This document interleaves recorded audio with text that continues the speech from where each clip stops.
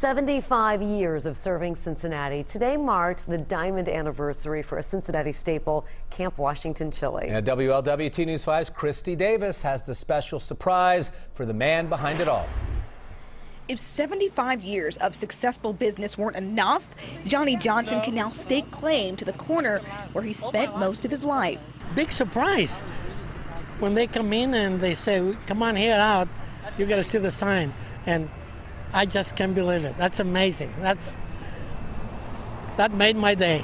Johnson's uncle started the business back in 1940. Not long after, Johnson started serving up the Cincinnati favorite. In 1960, after graduating high school and spending 2 years in the Army, he bought out his uncle's partner.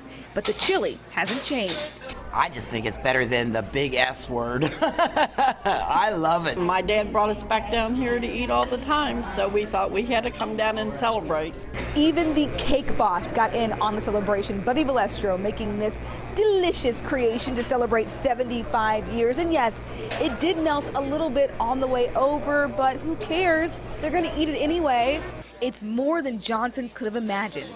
This is my American dream. Only in America you can do this. Family keeps the dream alive with Johnson's kids, grandkids, and others.